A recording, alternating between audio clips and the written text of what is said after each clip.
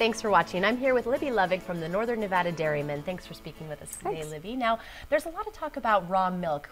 Can you dispel some of maybe the rumors about them? The biggest rumor about raw milk is that there's a lot of health benefits. And honestly, Annie, none of the health benefits that people claim at this point have been proven out. The problem with raw milk is that it does carry very deadly pathogens that pasteurization does take care of. And pasteurization does not destroy any of the nutritional value in milk.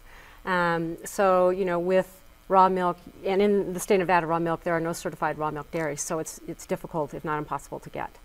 Interesting. Okay, so it's something that maybe you really want to consider the risks before the health benefits, whatever they may be, because at this point we don't even have any proof that there are any other health benefits. Correct. That's absolutely correct. Well, thank you so much, Libby. And if you'd like to learn more about raw milk or anything else with dairy, you can always go to momseveryday.com. Thanks for watching. Have a great day.